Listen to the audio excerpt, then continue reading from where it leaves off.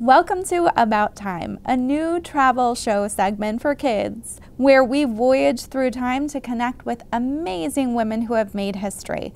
I'm your host, Girl Friday, and today I'm lucky enough to have traveled back in time to speak to First Lady Mrs. Eleanor Roosevelt. Mrs. Roosevelt served as First Lady while her husband, Franklin Delano Roosevelt, was president from 1933 to 1945.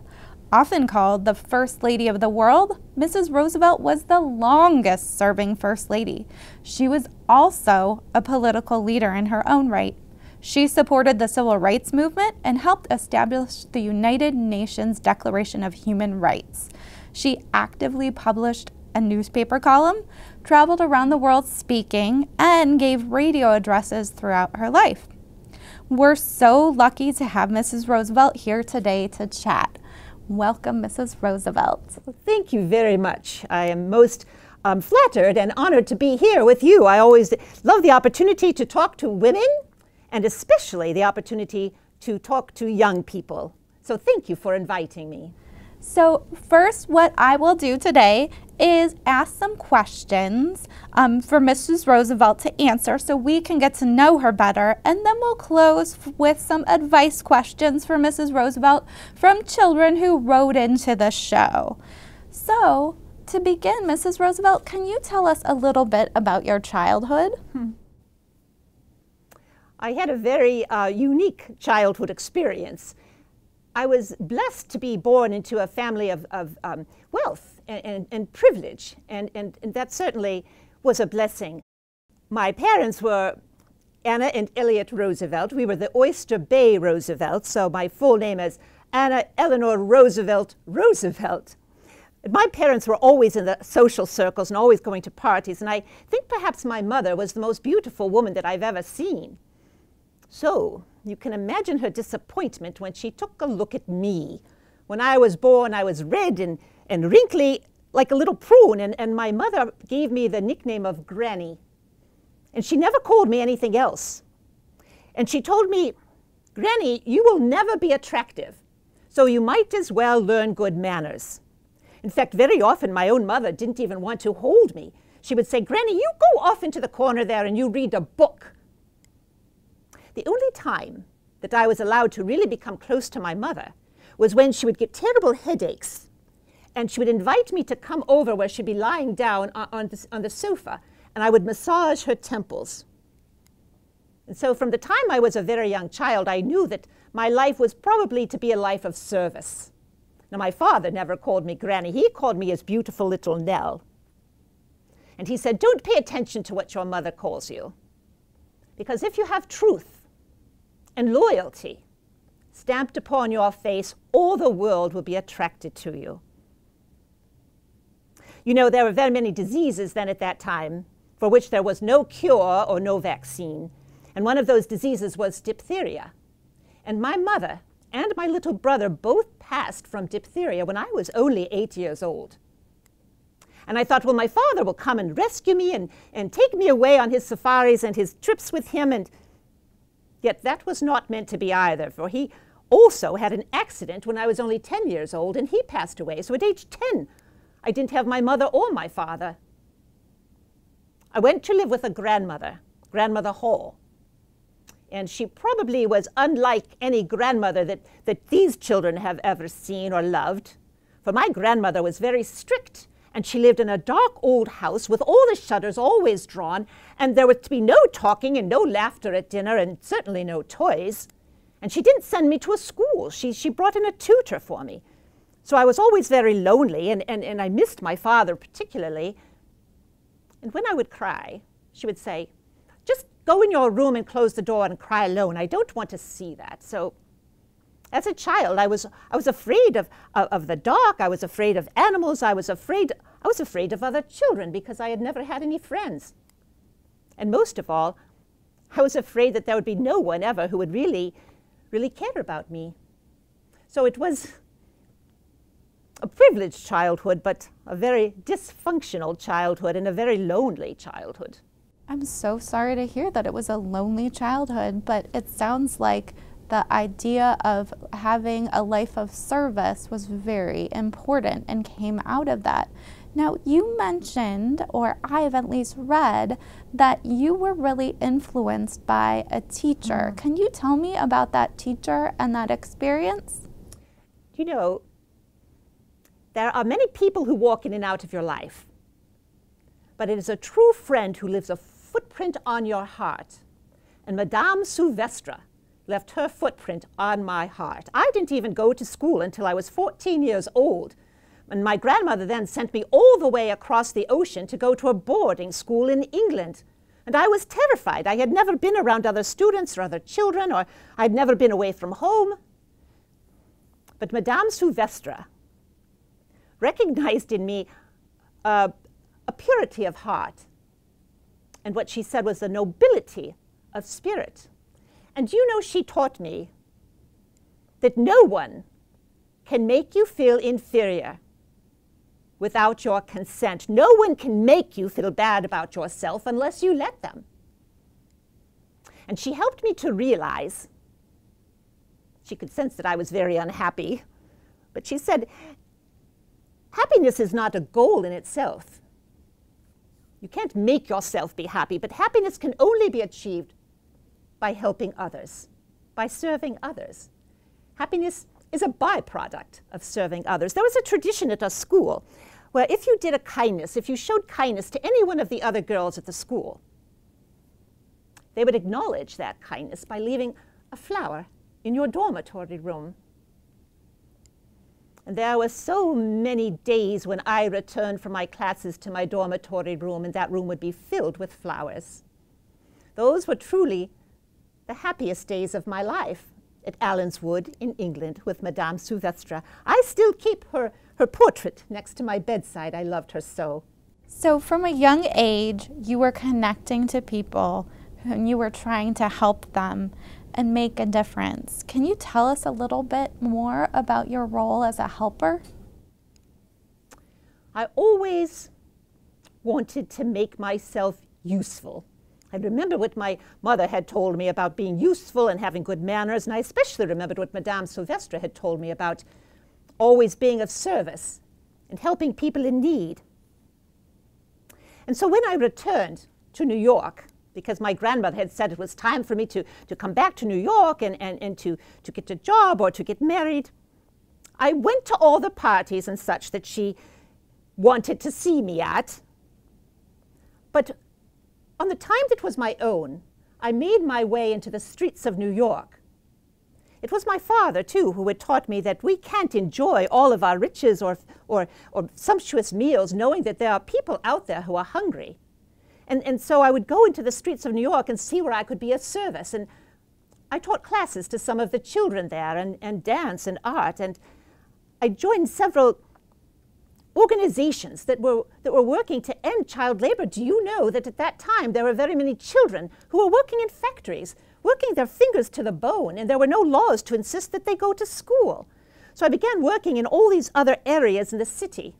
And when I was a young wife, and I married Franklin and had children, my mother-in-law, Sarah, took over all of the household duties, and she took over all the child rearing. So to keep myself busy, I went out and saw where I could be useful.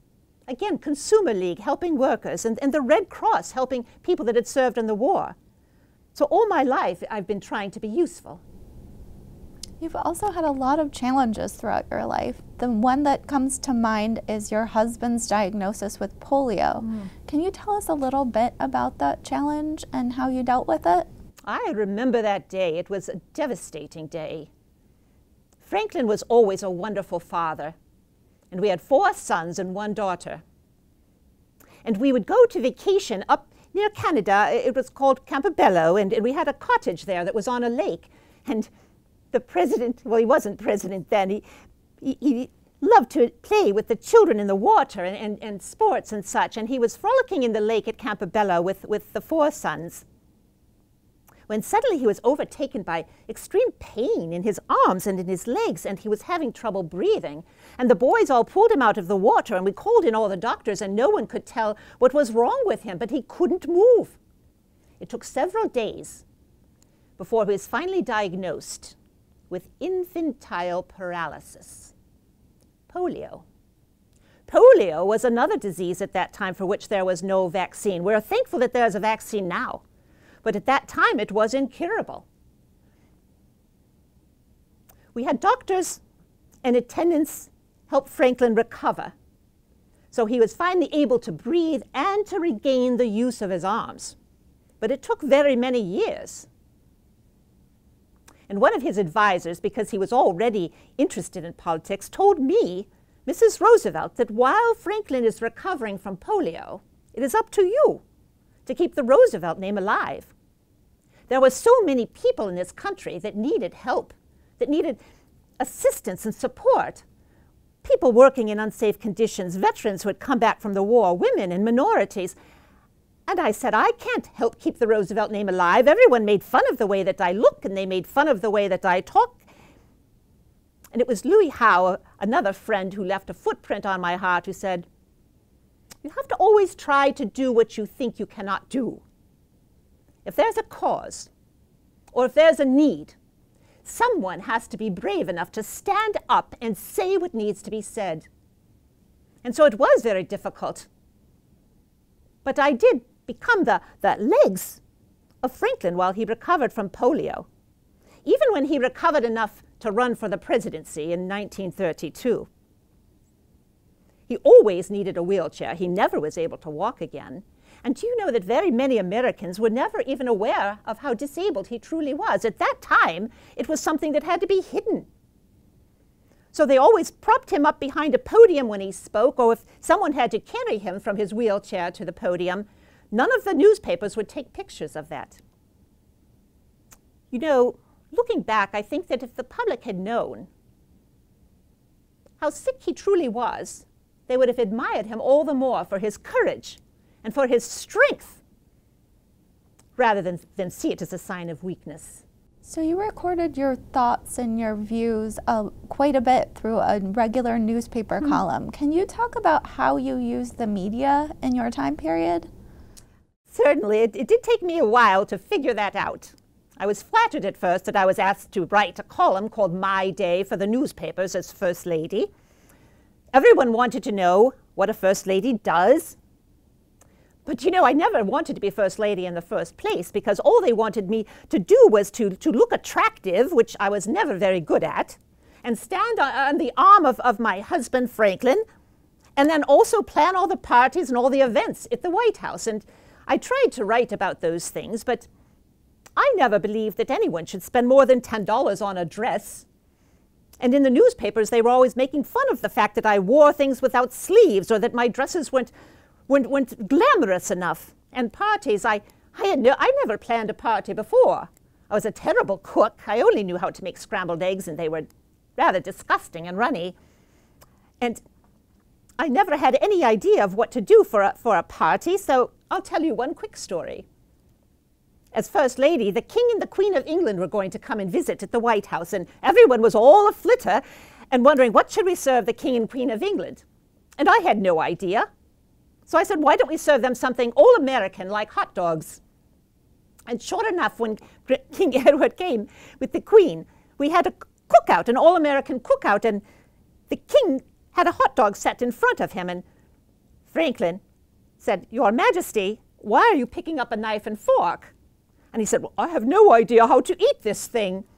So Franklin told him, well, you just take the hot dog and you put it in front of your mouth and you shove, shove, shove, shove, shove until it's all gone. But soon I realized that there were more compelling things to write about in that column than fashion and parties. I realized that I had the opportunity as First Lady, and with this column that would reach thousands of people all over the country, maybe even millions, that I could be a voice for the oppressed. I wanted to make sure as First Lady that Franklin had a new deal when he was president, a deal that would help Americans get out of the Great Depression, but I wanted to make sure that the New Deal was a good deal for everyone in this country, not just white men, but for also women and young people and minorities who weren't enjoying any of the same rights that we were enjoying.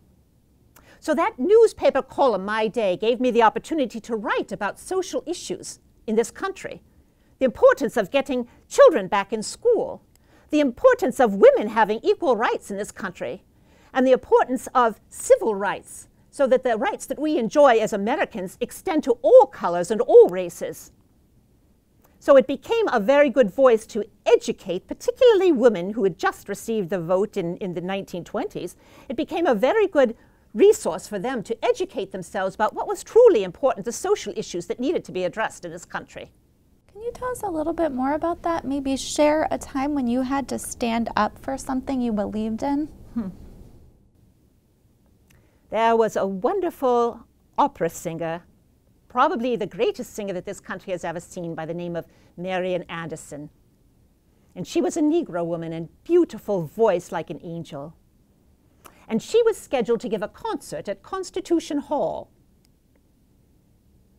And there was a group of women there who ran all of the concerts and the events at this hall.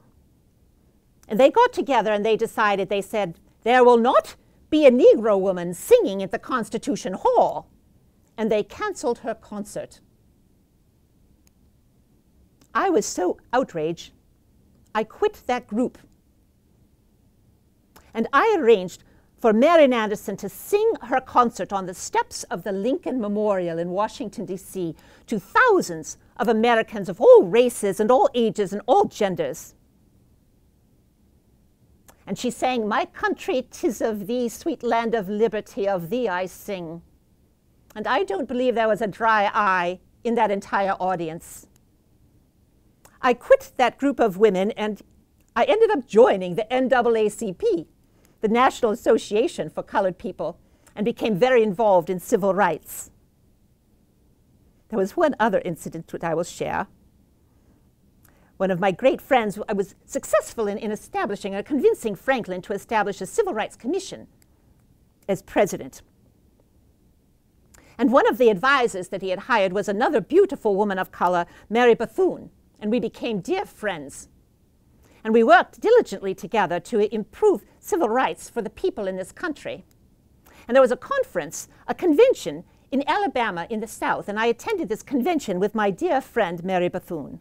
And when we got to the conference hall where the meeting was to be held, there was a white side of attendees, and there was a side for the Negroes. And Mary Bethune took her seat on the side that was designated for Negroes or colored or blacks. And they were ready to seat me in the front row on the white side as First Lady and honored guest.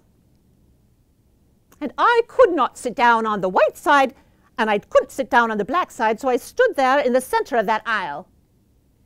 And all of the men that were in charge of this convention were checking their watches, and they were saying, "Mrs. Roosevelt, you really must sit down. We have to get going." And I said, "I will not sit down on the white side or the black side."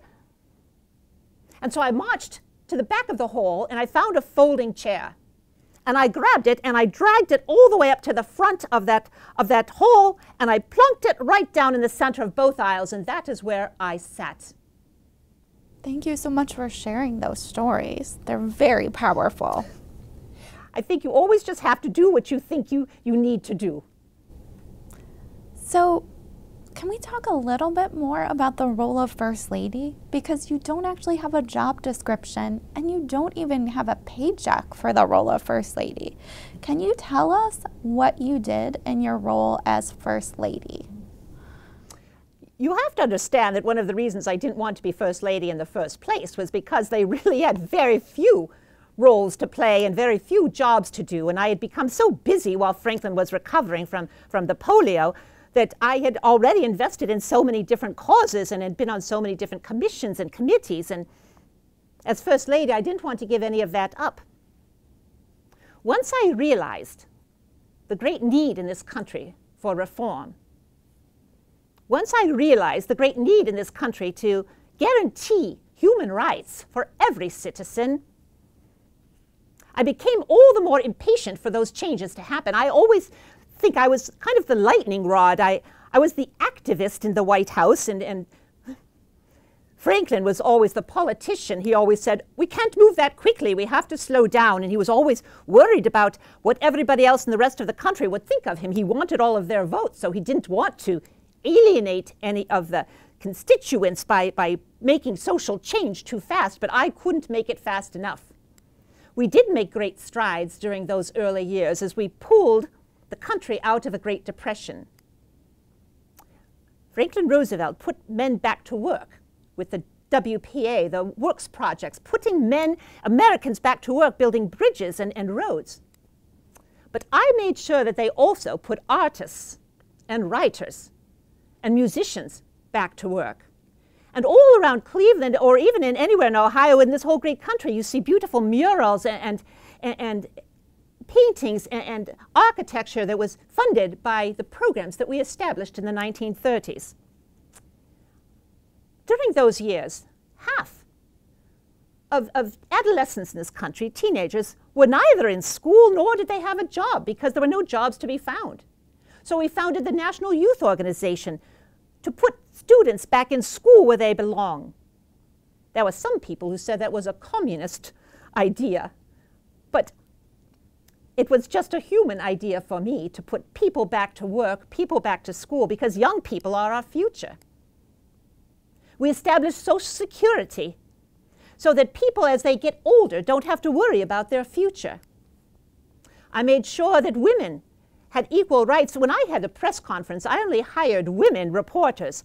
And because I would only hire women reporters and journalists, more and more young women went into journalism when they attended college. But I'm most proud of the fact that we saw great gains in civil rights in this country during my years as First Lady.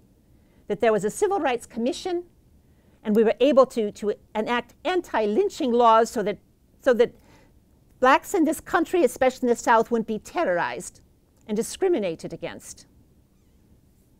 So I was very proud of taking a role that was very not at all typical for a First Lady.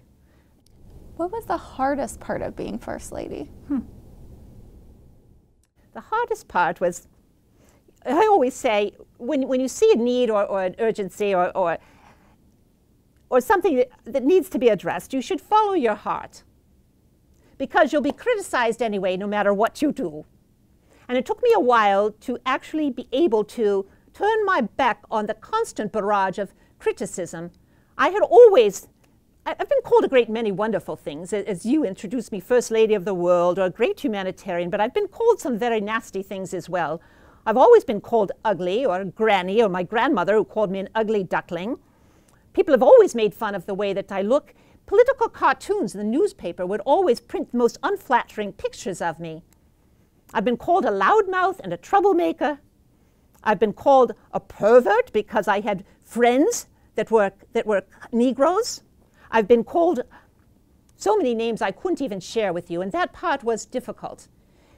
But what I learned is that is you don't let compliments and accolades affect you and make you proud. You also should not let insults or those kinds of criticisms affect you either.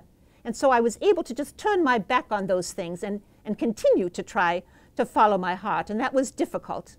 And the other difficult thing was when I did get involved in social issues that were important in this country, that there was never enough time to get them all done. There was always so very much to do, and changes didn't happen quickly enough for me. We had started a society. I had dreamed of cities or of towns where a group of people could live together and be self-sustaining, where people would live together in a society where they all supported each other and they worked together and they grew their own food and they ran their own schools. And those model communities, one was called Arthurdale, were very successful and welcomed at first, until there were people in the Congress who decided that it would be a perfect model community for whites only, and they became very panicky when the Negro population also wanted to enjoy some of those model communities, and then the entire idea collapsed, and that was disheartening. I also was very concerned, and this is probably one of my most difficult roles as First Lady, was not making things happen quickly enough. that after the Great War, there were a great many refugees.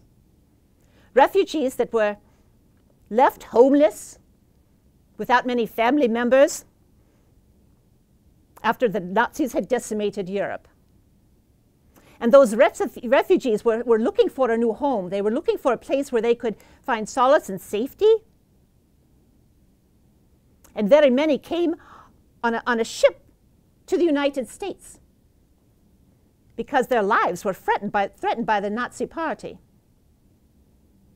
And at that time in this country, there were very many people in government who did not want to deal with the refugees. And we actually turned them away.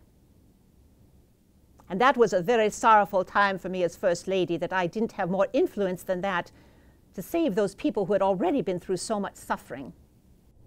It sounds like you had a lot of challenges and you had to deal with a lot of criticism, but you also had a lot of great accomplishments. Can you tell me the accomplishment that you are the most proud of from your life?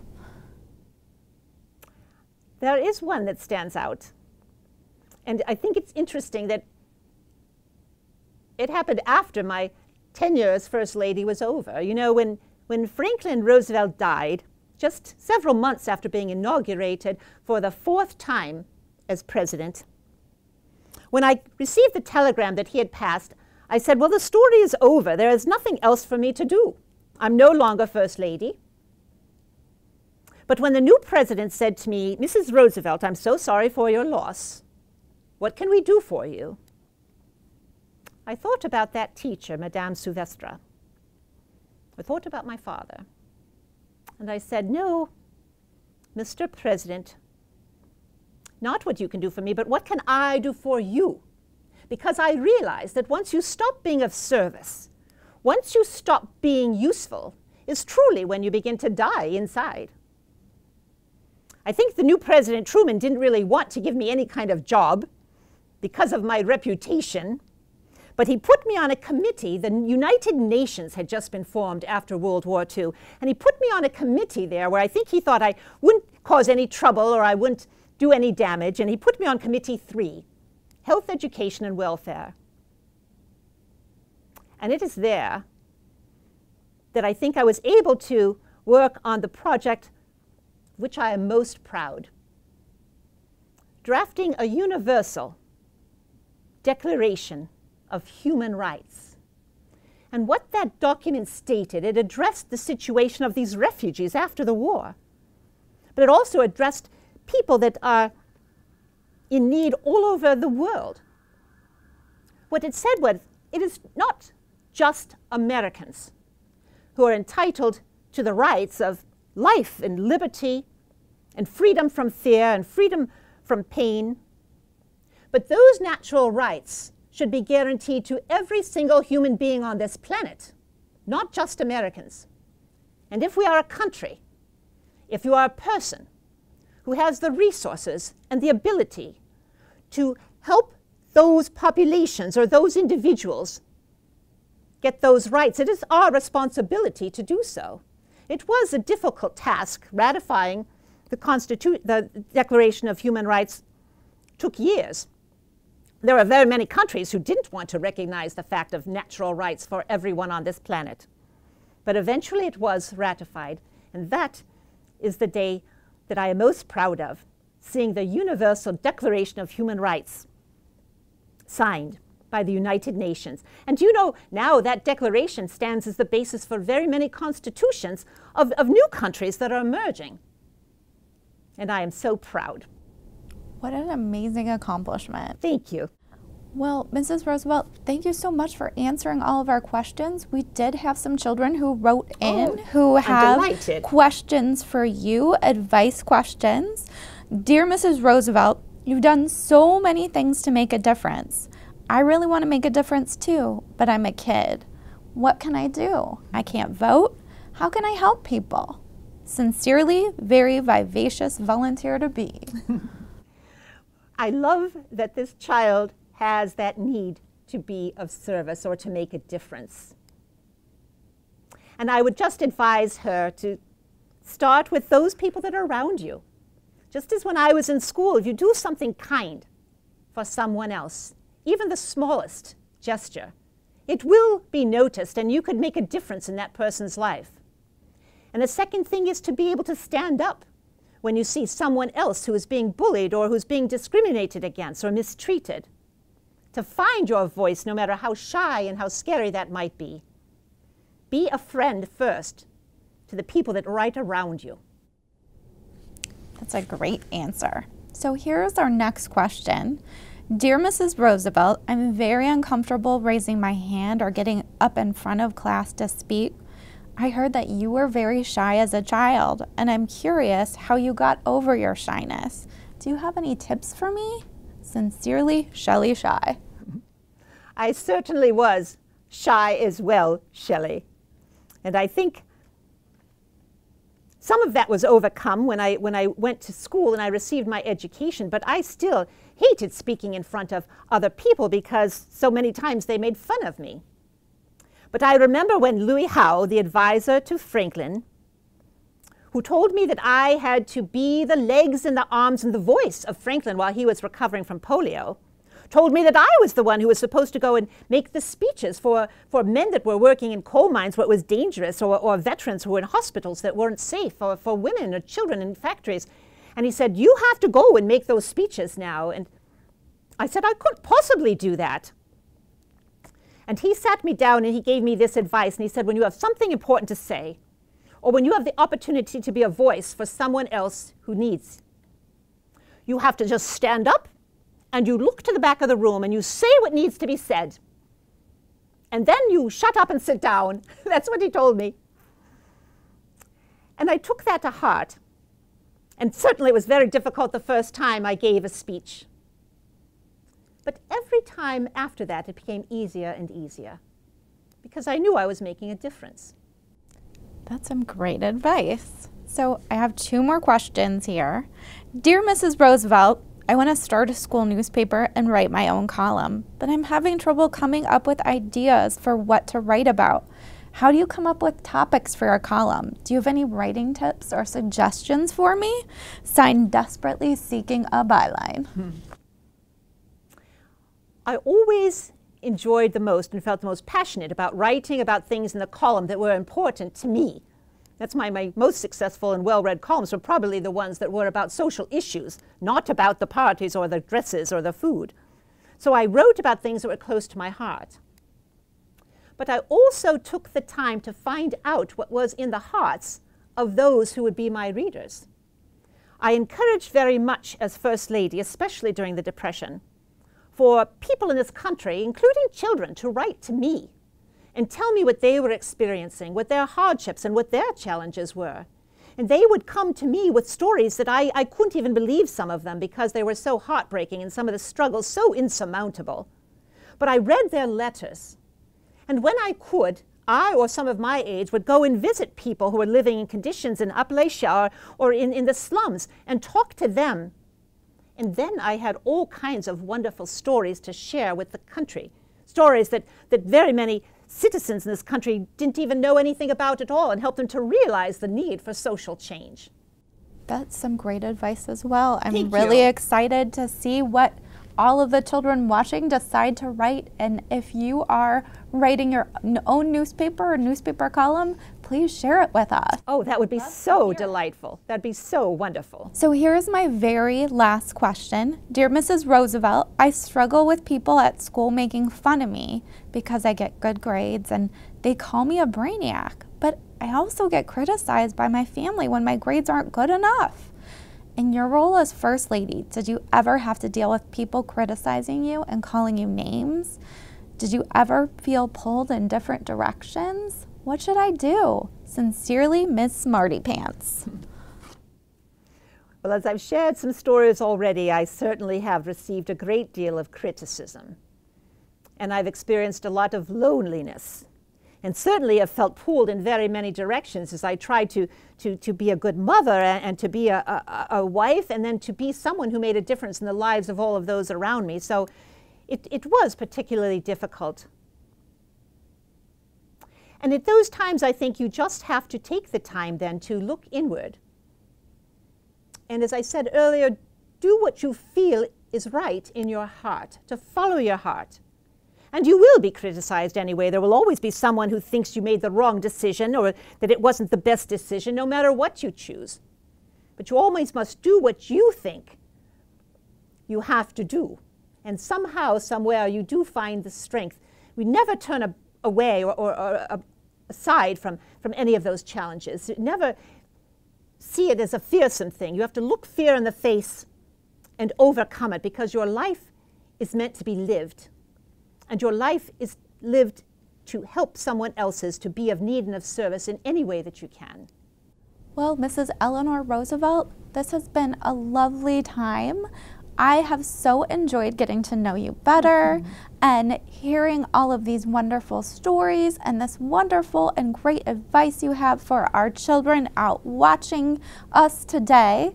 So I want to thank you. I thank you for this opportunity, and I do hope that the children that are out there and the students that are out there will heed your call and write some letters of their own. It would be so wonderful to hear from them. Yes, and we thank you for joining us for today's installment of About Time, and tune in next time to see where I end up in women's history. Thank you so much for joining us.